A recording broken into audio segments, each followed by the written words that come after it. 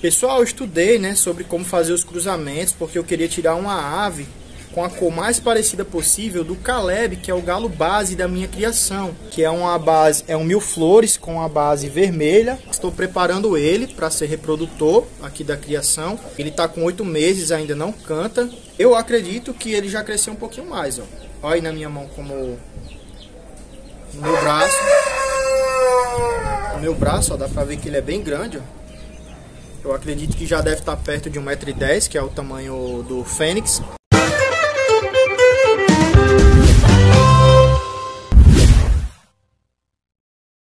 Renda principal criando índio gigante. Veja como eu tornei a minha criação lucrativa. Esse é o vídeo de hoje.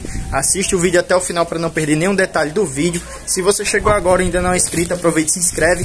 Ativa o sininho para não perder os próximos vídeos. Deixa o seu like para fortalecer o canal. Coloca nos comentários no final a sua opinião sobre o vídeo. E também compartilhe o vídeo com mais pessoas, para que mais pessoas possam ter acesso aos conteúdos aqui do canal Índio Gigante WSRN. Acompanha aí. Pessoal, quero que vocês assistam o vídeo até o final para que vocês possam entender como que eu tornei, né, a minha criação de índio gigante lucrativa. Hoje a criação de índio gigante é a minha renda principal. Eu queria falar para vocês que assistindo esse vídeo até o final, vocês podem aprender muita coisa, né, para ter a sua criação de índio gigante como uma renda extra, mas que pode também se tornar a sua renda principal, como é hoje aqui na minha criação. Então, para isso, vocês têm que assistir até o final para entender como foi que eu fiz, o que foi que eu passei para chegar aonde eu cheguei hoje, tá bom? Mas antes eu queria passar uma informação muito importante. Aqui na descrição desse vídeo e no primeiro comentário fixado tem o link do meu material, o curso Criação de Índio Gigante sem erros, tá certo? O curso que já ajudou algumas pessoas a conseguir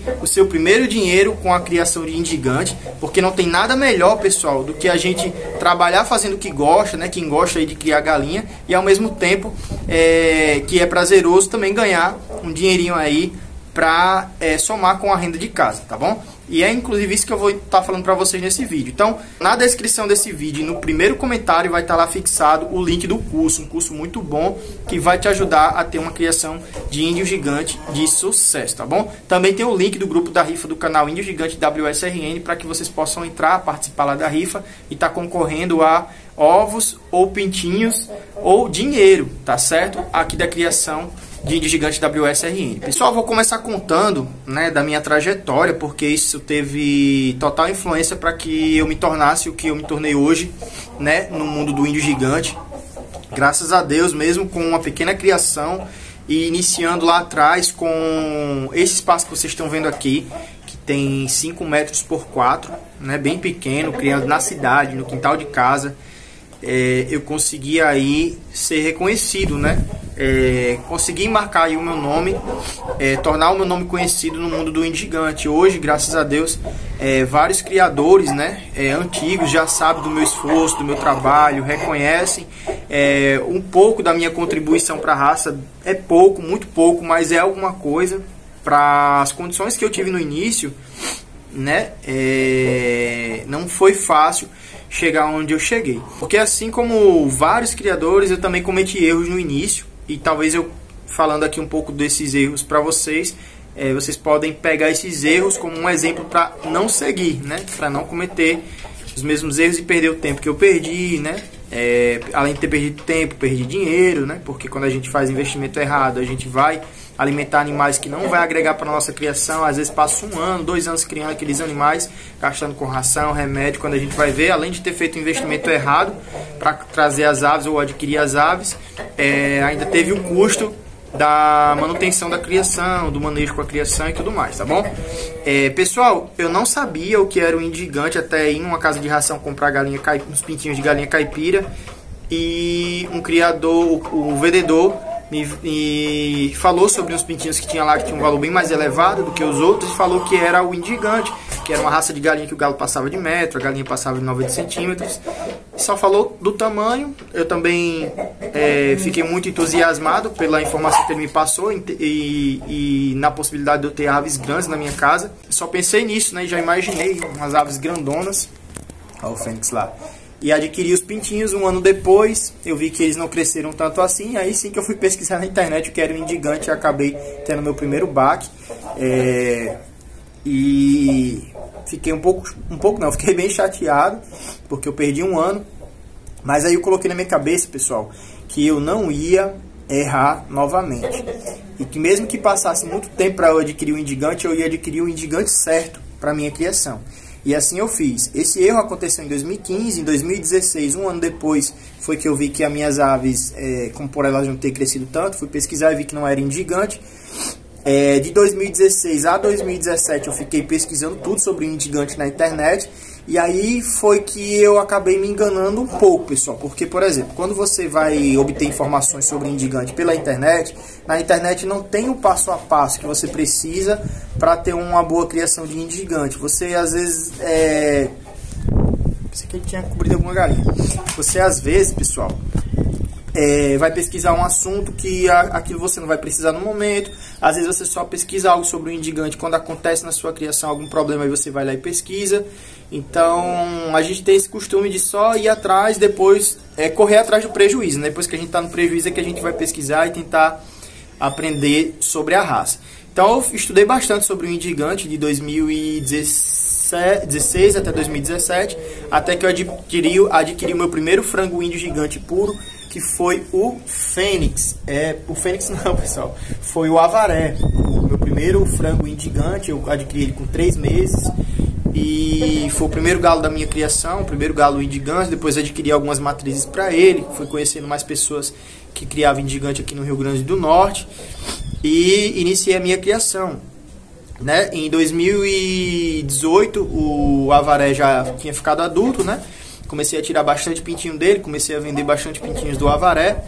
E os clientes que adquiriam essas aves, né, esses pintinhos, tinham algumas dúvidas sobre como criar e tudo. Como eu tinha feito aquele estudo de 2016 até 2017, antes de começar a criar, eu comecei a orientar, né, os meus clientes, né, quando eles adquiriam os pintinhos, como é que eles iam fazer o manejo e tudo mais, para dar esse suporte para eles. Mas aí tinha muitas dúvidas que eram bem comuns e repetitivas. Aí eu decidi, um ano depois de estar criando ali o Índio Gigante, criar um canal no YouTube, porque eu fazia um vídeo sobre o conteúdo das dúvidas do pessoal. Quando os meus clientes me faziam aquelas perguntas que a maioria sempre era bem repetitiva, eu já tinha aquele vídeo pronto e só mandava o link para eles poderem assistir, ficava bem melhor. Mandava ali o link do vídeo para várias pessoas ao mesmo tempo e já sanava a dúvida de vários ali ao mesmo tempo. Isso em 2019. Só que aí o canal foi ganhando mais proporção, outras pessoas foram chegando no canal que não eram inscritos, não eram meus clientes, e aí o canal foi crescendo, crescendo, crescendo, até que aí em 2019 eu fui enganado assim. Na verdade, as informações elas foram omitidas para mim, né, de um criador que mora até perto aqui, mora aqui também no Rio Grande do Norte. Falou que tinha algumas aves para vender e tudo mais, ia melhorar para minha criação, aquela conversa bonita que ele tem até hoje, né, convence muitas pessoas com meias verdades. Deixa eu limpar aqui. E aí, pessoal, eu vi que eu não tinha aprendido tudo que eu precisava para ser um bom criador de índio gigante, que era a parte de mercado. O manejo eu sabia bem, estudei bastante sobre a raça. E também o que acontece muito é que o índio gigante, ou se a gente olhar só para o fenótipo dele, a gente acaba errando, né? E eu sabia como que tinha que ser as características e tudo mais, mas aí esse criador, né, me fez um pacotão lá de aves para vender. Não foi barato, o valor do investimento não foi barato, eu não tinha tanta condição assim, mas me esforcei, adquiri as aves, e ele me mandou as matrizes aqui para minha criação, e várias matrizes com defeito, pessoal. E aí eu conheci um material, pessoal, era um e-book. E aí eu disse, cara, eu tomei esse tombo aí mesmo depois de pesquisar bastante sobre o Índio Gigante, e conhecimento nunca é demais, vou adquirir esse material. Quando eu adquiri o material, pessoal, as coisas que tinham lá, quando eu terminei de estudar sobre o e-book, eu vi que se eu tivesse adquirido esse e-book antes, muita coisa eu não tinha errado lá no início. Só que, ao mesmo tempo, era um e-book muito raso, né? Eu não tinha todas as informações que eu já tinha conseguido adquirir, que eu consegui aprender, né, no meu período ali de estudo sobre o Índio Gigante. Mas adquirir foi muito bom, foi válido ter investido em um pouco mais de conhecimento. Em 2020, pessoal, eu saí do meu trabalho, setembro de 2020, e aí eu fui adquirir ainda mais conhecimento, conhecendo grandes criadores que já estavam no Índio Gigante há 10, 15, 20 anos, 30 anos de criação, né? E fui para Brasília e Goiás. Em Goiás tinha vários criadores ali bem experientes, conheci o Wilson Evangelista, conheci o Antônio Carlos, conheci um pouco da história dele, a versão dele sobre algumas coisas que aconteceram bem polêmicas, né, no mundo do Índio Gigante envolvendo o nome dele. Eu ouvi um pouco do lado da história dele, a gente conversou bastante. É um cara aí experiente no Índio Gigante que lançou a raça, né, principalmente nas mídias sociais, no YouTube, e aí o Índio Gigante começou a ganhar bastante força também nas redes sociais, na época lá, há um bom tempo atrás. Conheci o Evandro Ganzaroli, pessoal, e foi maravilhoso ter conhecido o Evandro Ganzaroli, um poço de experiência também da raça, um cara super gente fina, que tratou a gente super bem na visita que eu fiz lá com o Jurandir. Preparou uma galinha uma galinha índio gigante muito deliciosa, ele que preparou pra gente. A gente trocou uma ideia muito sadia, muito tranquila, muito natural, e saiu conteúdos assim riquíssimos, né? E inclusive coloquei no canal, recomendo muito vocês assistirem esse conteúdo. Eu aprendi muito, pessoal, não só com esses que eu falei, como com outros também que eu acabei conhecendo lá. Sou muito grato a Deus por ter conhecido cada um deles contribuiu muito para o meu desenvolvimento na raça, né? Em 2022 eu lancei o curso Criação de Índio Gigante Sem Erros, onde nele eu coloquei o passo a passo. Eu pensei, pessoal, o que é que eu preciso para ter uma criação de Índio Gigante de sucesso, fazer da minha criação a minha renda principal. Eu precisei no início o quê? Saber conhecer a raça. Primeiro de tudo, conhecer a raça, como que é as características, morfologia, padrão. Eu precisava disso. Então eu coloquei isso no material através de vídeo, né? Fiz o meu material, né, o curso Criação de Índio Gigante Sem Erros, todo em vídeo, pessoal. Porque aí eu não queria que outras pessoas passassem pelo que eu passei lá no início, né? E não precisassem perder todo o tempo que eu perdi para poder começar a ter renda com o Índio Gigante. Então, o primeiro passo é conhecer a raça. Depois que você conhece a raça, você tem que montar a estrutura, até mesmo antes de adquirir, porque você vai adquirir pintinhos, mas você sabe como que é o local para colocar esses pintinhos. Quando esses pintinhos começarem a se desenvolver e começar a crescer, você sabe como tem que ser o local de recria. Quando esses pintinhos se tornam adultos, você sabe como fazer a seleção para poder fazer os cruzamentos da forma certa, né? Porque o Índio Gigante sempre a gente vai estar fazendo testes, mas tudo parte do princípio do fenótipo do animal. A gente sempre pega os animais que são melhores de característica, morfologia, para poder iniciar o trabalho e os cruzamentos. E aí só depois a gente descobre se o genótipo daquela ave é bom e se a gente mantém os cruzamentos com aquelas aves, ou se substitui pelo filho que saiu com alguma correção. Então, enfim, tem que saber como montar a estrutura.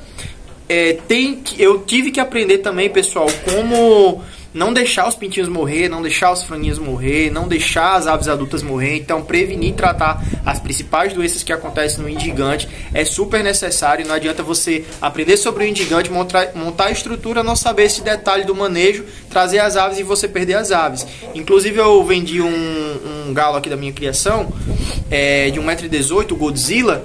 Ele passou um mês, acho que nem um mês, ele passou no novo criador, e o criador acabou perdendo ele. Pode acontecer, pessoal, mesmo a gente com conhecimento, pode, mas com conhecimento fica mais difícil. Então foi muito... aí eu vendi o Godzilla, o Kong, quer dizer, o Godzilla o rapaz perdeu, eu vendi o Kong. Com pouco tempo o Kong acabou ficando doente, aí o rapaz foi atrás de veterinário, eu ajudei ele também, né, de como recuperar o Kong, para ele não perder o Kong se recuperou, graças a Deus, mas o outro rapaz, ele só me falou depois que o galo morreu, né, não disse, o galo tá meio assim, o que é que eu faço, não falou nada. Então, pessoal, é muito importante você saber como prevenir e tratar as principais doenças para não perder os seus reprodutores, porque eu perdi vários, pessoal, que teriam feito total diferença aqui na minha criação. Acabei perdendo muitos sem ter tirado nada dos animais caros, investimentos caros, e perder o animal. E aí eu vi que isso não dava mais para acontecer. Eu não podia mais estar investindo caro num animal para o animal chegar aqui e eu não saber prevenir das doenças, tratar as doenças quando acontecia. E aí eu fui buscar conhecimento nisso aí também, estudei bastante, pessoal. para não deixar mais isso acontecer, e aprendi, né? Eu sempre falo que criar índio gigante não é difícil, apenas o criador precisa saber criar, né? O iniciante precisa saber criar. Depois que ele aprende a criar, pessoal, as perdas elas são mínimas. Vai acontecer? Vai acontecer, porque é normal. Sempre vem uma doença assim de uma forma muito forte, você vai tentar recuperar a ave e não dá tempo. Isso vai acontecer, mas quando você tem conhecimento de prevenir e tratar quando acontece, são mínimo as perdas que acontecem na sua criação, são mínimas. Então vale super a pena adquirir conhecimento nesse sentido também.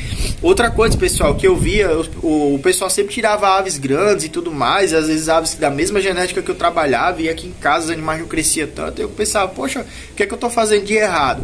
Aí eu vi, pessoal, que a alimentação ela é primordial. Você não deixar as aves adoecer é primordial. Você tratar a ave rapidamente quando ela fica doente também é essencial, para a ave não passar muito tempo doente e acabar afetando o desenvolvimento da ave quando é na fase de desenvolvimento, né? Depois que é galo, não vai interferir, porque o galo já chegou na sua altura de 100%, né? Ele já vai estar ali de 100% quando chega na fase adulta. Mas na fase de desenvolvimento, se o seu animal adoece, com certeza vai afetar o desenvolvimento dele se você não recuperar rápido. Então eu vi que alguma coisa eu estava fazendo de errado, e aí eu aprendi como fazer uma alimentação balanceada para as aves, uma base de uma ração balanceada, que você pode acrescentar outras coisas se quiser para deixar ainda melhor, mas eu consegui preparar essa base para não deixar tão cara a ração, e quem tem uma condição melhor quiser acrescentar mais algum nutriente ali na ração, ou alguns alimentos que não vai mudar muito na parte nutricional, mas vai melhorar no bem-estar do animal, que tem alguns alimentos que os animais gostam, principalmente os grãos, eles gostam bastante, então ali como um mimo para os animais, quem tem essa condição pode colocar ali a mais para o animal. Mas a base da ração eu consegui elaborar uma, né, que serve para, e tem ajudado vários alunos do curso, que dentro desse curso Criação de Índio Gigante Sem Erros, eu coloquei tudo isso, esse passo a passo que eu estou falando para vocês, eu coloquei tudo lá. Por quê? Para o pessoal não fazer o que eu fiz, que saí pesquisando tudo sobre índio gigante, sem um passo a passo, assistindo vídeos aleatórios, sem uma ordem. E às vezes quando a gente busca no YouTube algum vídeo, às vezes nem sempre o YouTube mostra para você ali Que susto, Fênix! Quer me matar do coração, meu filho? Ora. Nem sempre, pessoal, quando você faz uma busca ali sobre um assunto no YouTube, o YouTube vai entregar o melhor conteúdo para você. Ele vai entregar aquele que teve mais visualizações. E nem sempre o que teve mais visualizações é o melhor vídeo. Porque às vezes é uma capa, um título chamativo, que faz com que aquele vídeo bombe. E aí sempre quando alguém vai pesquisar, o YouTube sempre vai mostrar aquele vídeo. E às vezes não é o melhor vídeo sobre o conteúdo que você colocou lá na busca. Então, e por isso que mesmo pesquisando bastante de 2016 a 2017... em 2019 eu acabei errando, né? Na parte na parte comercial do índio gigante, né? O mercado do índio gigante. E aí eu coloquei um módulo também sobre isso no curso Criação de Índio Gigante Sem Erros, para poder ajudar o pessoal a adquirir a ave certa para o seu criatório, pelo menos ter ali a chance de errar o menos possível, né? Então ficou muito legal essa parte também, passei essa minha experiência e outras de outros criadores que me informaram, né, algumas outras situações que eles passaram. Então tudo eu coloquei dentro do conteúdo, dentro do curso, porque você vendo lá, na hora que você vai adquirir a ave, dificilmente um criador mal intencionado vai te enganar, dificilmente você vai levar para sua criação a ave errada. É tanto, pessoal, que faz tempo que eu não adquiro aves aqui para minha criação, comecei a aprender como melhorar as minhas próprias aves, e teve algumas vezes que eu precisei adquirir aves, e aí quando eu fui no mercado eu vi que eram aves que não ia agregar para minha criação, e isso fez com que o meu plantel evoluísse cada vez mais, porque quando você coloca uma ave errada, aí atrapalha todo aquele seu trabalho, começa a encher o seu criatório de aves que não agregam para a criação. Então esse tempão que eu passei sem adquirir ave foi justamente por não achar a ave certa, né? Então continuo sempre em constante busca, né, por essa ave que vai complementar o meu trabalho, e às vezes não é a maior ave, a mais alta, a mais cara, não é, pessoal, é a ave que encaixa com o seu trabalho. Isso você só vai aprender, você só vai saber quando você aprende, né, principalmente lá no curso ensina isso, como melhorar o seu plantel. Então aí você sabe qual é a próxima ave que você vai precisar para dar o próximo passo na evolução da sua criação, né? O curso ajuda muito, pessoal, essa parte de manejo, escolher as aves e tudo mais, até mesmo quando os meus clientes adquiriam os pintinhos aqui da criação, porque eles sabem como que tem que fazer o manejo. Aí os pintinhos, aqueles que adquiriam o curso, né, tem muitas pessoas que compram os pintinhos, não, eu vou saber criar e tal, e quando chega na fase adulta, as aves não ficou da forma que era esperado, não ficou igual as aves aqui da minha criação. Por isso que eu sempre, pessoal, quando eu vendo pintinhos numa temporada, eu sempre deixo alguns aqui em casa para poder mostrar, né, o resultado pro pessoal. Tem até umas frangas aqui, vou mostrar para vocês. Tô sentado aqui para... Ó, essas frangas aqui, todas passaram de 90 centímetros, ó. A menor bateu 92, tem outra com 93 e outra com 95.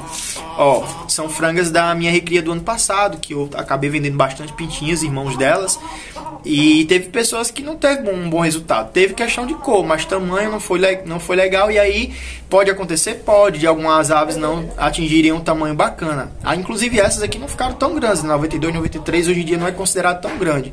É sempre de 95 para cima. Tem muitas galinhas de metro também hoje no mercado. Só que o que acontece? Se a sua ave não atingiu esse resultado, como é que você vai saber se foi porque eles realmente não iam atingir esse tamanho, ou se foi um erro de manejo, a alimentação que não foi adequada, a doença que sua ave pegou e você não conseguiu recuperar a tempo e ela passou muito tempo doente? Então, como é que você vai saber, né, pessoal? Então, pessoal, como que eu cheguei a tornar a minha criação uma renda principal? Foi minando todos os erros que eu cometi lá no início. Tudo que eu errei, eu anotei, estudei sobre aquilo, vi que esse erro aqui, isso aqui eu deveria saber, aprender nessa fase aqui da criação. Essa outra coisa aqui tem que ser nessa fase aqui. E além de escrever e gravar vídeos sobre cada erro que eu cometi e outros criadores que me passaram, que eles cometeram, eu fui ver qual é a ordem que deveria ser colocado cada erro desse para o iniciante não cometer o mesmo erro. E assim o iniciante, em pouco tempo, ter os mesmos resultados que eu tenho hoje, sem precisar gastar o tempo que eu levei para aprender tudo isso. E sem precisar perder dinheiro investindo em aves erradas ou perdendo aves por erro de manejo. Então foi assim que eu comecei a tornar a minha renda principal, minando as perdas. Quando você mina as perdas, o gasto que você vai ter, pessoal, é com a manutenção da criação. Ração, vitaminas, remédios, né? Basicamente isso. A alimentação das suas aves, as vitaminas quando precisa, é bom você sempre ter, saber a hora de usar. Tratamentos contra verme, vacina, a prevenção das doenças através de uma boa estrutura e uma estrutura organizada. Organizar a sua estrutura antes de você começar o trabalho, para você saber para onde vai os pintinhos, para onde vai os franguinhos, para onde vai as aves, como estão ligando aqui, como selecionar as aves para fazer os cruzamentos. Inclusive, pessoal, nesse curso eu ensino 2 tipos de cruzamento muito usado pelos grandes criadores para melhorar os plantéis. Até isso eu coloquei dentro do material. E hoje, pessoal, graças a Deus, não sei se vocês lembram, há um tempo atrás, eu criava nesse espaço aqui, que é 4 metros por 5, e eu precisei me mudar. E aí eu mudei para casa vizinha, tem um terreno maior. Acho que eu vou até mostrar para vocês ainda nesse vídeo. Tá ficando longo, pessoal, mas vai assistindo até o final, porque com certeza você vai aprender muito com o que eu passei. Fui para casa do lado, abri até uma portinha aqui para aproveitar esse espaço inicial, mas aumentei a criação e ainda assim não consigo mais dar conta, né? Quando eu morava aqui, que só tinha esse espaço, eu não passei a não dar conta de tanto que era alta demanda. Fui para outra casa no ano passado, vendi bastante pintinhos, foi muito bom, fiz uma boa seleção, trouxe as aves que eu precisava, escolhendo a dedo mesmo, e vendi bastante. Chegou no início desse ano, muita gente queria ainda pintinhos e eu não tinha mais, e agora eu vou ter que mudar para um espaço maior, e a gente já está vendo essa possibilidade, Deus está abençoando, e a tendência é crescer cada vez mais. Então, pessoal, eu vou deixar até uns depoimentos aqui no final, Tem um aluno meu que tem um criatório bem simples também. Na primeira venda dele, ele já conseguiu uma venda de R$800, né? Com 2 aves. Então, às vezes, uma pessoa passa um mês trabalhando suado, às vezes lidando com clientes difíceis, com um patrão difícil. E aí, você criando as suas aves em casa, você separa 2 aves ali e vende por R$800, quase o que uma pessoa passa para ganhar quase durante um mês, né? O salário mínimo hoje está R$1.300, ele ganhou em 2 vendas R$800. E ele falou comigo esses dias que começou agora a produção de pintinhos dele e já tá tudo vendido. Aí ele, WS, agora eu fico com alguns para mim, eu não sei o que é que eu faço, eu vendo tudo. Eu disse, você faz assim, eu vou orientando, né? Porque a outra bondade, né, do curso Criação de Índio Gigante Sem Erros, que é o curso que eu criei para os iniciantes, e até para quem é veterano também, vocês vão ver um depoimento de um criador que já estava ali no Índio Gigante já há algum tempo, e mesmo assim achando que já sabia tudo, que é o normal de acontecer com muitos criadores. Foi o que aconteceu comigo em 2019, achei que eu já sabia tudo, levei um tombo grande. E aí ele adquiriu o curso, que estava tendo alguns problemas com a alimentação e tal. Aí eu disse para ele, tem no curso aí sobre alimentação. Ele estudou o curso 2 vezes, né?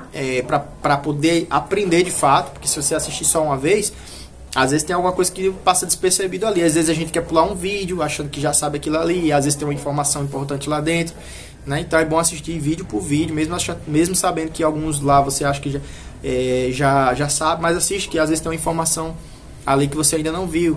E aí ele fez isso e corrigiu lá o problema dele, não está tendo mais problema na criação dele. Ele é dos Estados Unidos, o Igor. Teve o Jurandir, que é meu parceiro, ele teve muito contato com grandes criadores, ele é de Goiás, então tem essa facilidade. E quando ele adquiriu o curso, ele viu algumas coisas lá que ele disse, WS, eu ainda achei algumas coisas lá que eu não sabia. E olha que ele tem bastante assim conhecimento, né? Então é isso, pessoal. Se vocês querem ter a sua criação de índio gigante como uma renda extra na sua casa, eu sempre prometo isso, né? Uma renda extra, mas com certeza pode se tornar uma renda principal. Mas eu não falo isso, pessoal, porque às vezes tem pessoas que pode adquirir o curso e não se esforçar para aplicar, né? Aprende, mas não aplica. E aí ele não vai conseguir ter chegar a ter uma renda principal como eu tenho hoje. Mas se você estudar certinho lá o curso e aplicar o que tem lá, com certeza, no mínimo, uma renda extra, você vai conseguir ter com a sua criação de índio gigante. Isso aí eu posso falar para vocês, porque todos os meus alunos têm tido bons resultados, os feedbacks que eles me passam é super positivo.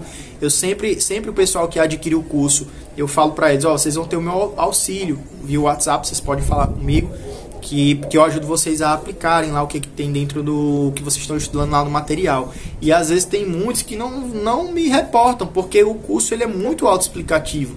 E aí eu tenho que ir lá perguntar para eles, e aí, o curso está dando certo? Eles vêm e mandam áudio para mim, está tudo ótimo, aconteceu isso, mas eu fiz isso e aquilo outro. E para mim é muito gratificante. Não fiz mais vídeos sobre isso no ano passado, porque como eu lancei o curso ano passado, o pessoal teve que estudar, começar a aplicar e colher os resultados, leva um tempo. Então por isso que esse ano que eu consegui já alguns feedbacks dos alunos, tem vários, mas não dá para colocar tudo em vídeo, senão vai ficar muito longo e o pessoal não gosta de assistir, mas eu peguei de alguns e graças a Deus tem sido muito gratificante. Esse vídeo ficou muito longo, pessoal, mas eu creio que com certeza pode ajudar muitos iniciantes que estão assistindo aí, que querem fazer da sua criação, que é um hobby, uma renda extra aí para sua casa, ou até mesmo se surpreender vendo a sua criação crescer cada vez mais, a ponto de se tornar uma renda principal para a criação, como se tornou para mim, tá certo? Pessoal, eu estudei, né, sobre como fazer os cruzamentos, porque eu queria tirar uma ave com a cor mais parecida possível do Caleb, que é o galo base da minha criação, um galo que nem era meu, pessoal, era do meu parceiro. E eu tinha esse desejo de fazer uma ave igual ou parecida com ele de cor. E através desse conhecimento, né, sobre os cruzamentos, eu consegui fazer aí, o Poatã, filho do Fênix, que vocês viram aí no começo do vídeo, que é um galo pintado, totalmente diferente desse, mas que eu sabia que através dos cruzamentos certos que eu ia fazer, né, de acordo com a experiência que eu adquiri, eu ia conseguir tirar um frango parecido com o Caleb, que é uma base, é um mil flores com a base vermelha. A base, pessoal, que a gente fala é a cor primária, né? A primeira cor da pena do galo, que é vermelho. E aí ela vem seguida de preto e na ponta da pena branco, que aí é o mil flores, né? E olha que bonito aí que ficou o Poatã, filho do Fênix. Estou preparando ele para ser reprodutor aqui da criação. Ele está com 8 meses. Ele está com 8 meses, ainda não canta. Ainda não tá... Se eu soltar ele perto de uma galinha, talvez ele queira até já começar a cobrir, mas eu não quero que isso aconteça agora, né? Ele é um frango tardio.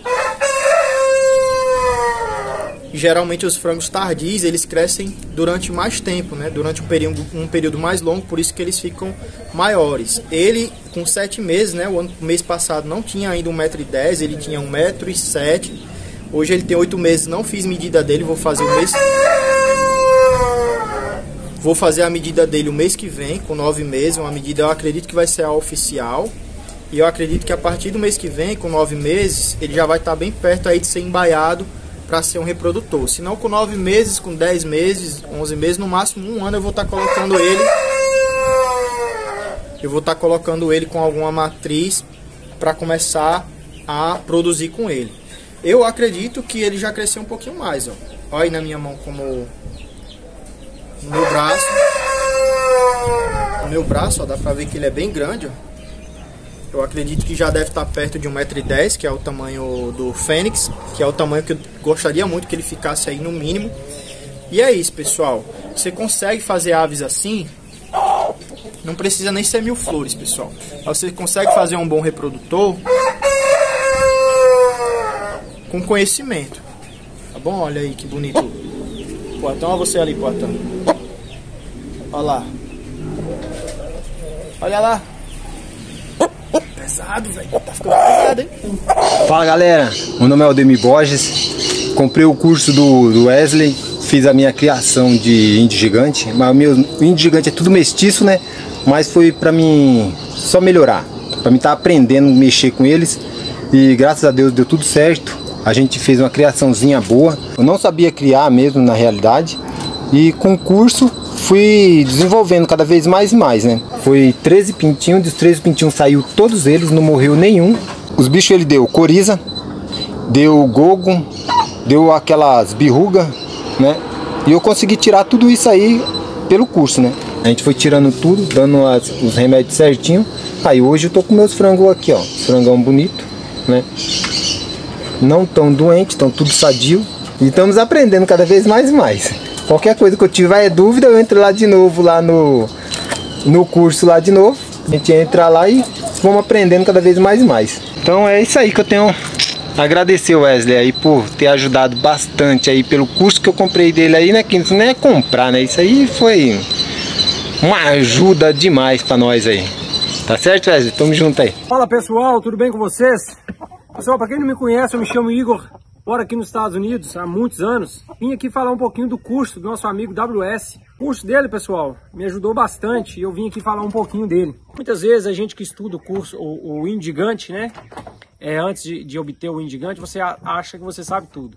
Então eu peguei os Índios Gigantes, um manejo, ao meu ver, estava muito bom, né? Foi mais por esse caso específico, que foi alimentação. E eu mandei uma mensagem para o WS perguntando ele, outra coisa muito importante que o WS ajuda. Se você perguntou, ele te responde. Esse curso, pessoal, ele é muito detalhado. O WS fez um excelente trabalho, né? Eu tenho certeza que quem comprar o curso, né, e precisa de um apoio inicial, ou até mesmo não inicial, mas que, igual eu, que já estava com o Índio Gigante há um tempo, já tinha estudado o Índio Gigante, né? Então eu voltei para alimentação, perguntei para ele, WS, como é que eu faço para entender aí sobre alimentação? Ele falou, vai lá no curso tem, né? E eu fui no curso, mas não tinha focado para isso, não tinha voltado para isso. Então, prestando atenção, modifiquei a alimentação, é simples. Para quem já é criador há muito tempo, vai ver o curso e vai achar super simples. Ah, isso aí eu já sei tudo. Eu pensei assim e por experiência própria eu falo para vocês. Vão lá, adquire o curso. Quem já adquiriu, Estuda, volta, olha, aprende, detalhe por detalhe. Lá você vai ter tudo, literalmente tudo. Adquira, porque o problema não é o índio gigante, o problema é o manejo. O diferencial do índio gigante é o manejo. A ave, ela não é o problema. O problema é o criador que não busca aprendizado sobre a ave, que ela literalmente não é uma galinha normal. Ela precisa do diferencial do manejo. Pessoal, se você chegou até aqui e ainda não é inscrito, aproveite e se inscreve, ativa o sininho para não perder os próximos vídeos, deixa o seu like para fortalecer o canal, coloca seu comentário sobre o conteúdo desse vídeo que eu quero saber sua opinião e também compartilha esse vídeo com mais pessoas para que mais pessoas possam assistir os conteúdos aqui do canal Índio Gigante WSRN. Lembrando que na descrição do vídeo e nos comentários já tem também fixado o link do material Criação de Índio Gigante sem erros. Que Deus abençoe cada um de vocês que assistiram o vídeo até aqui e até o próximo vídeo.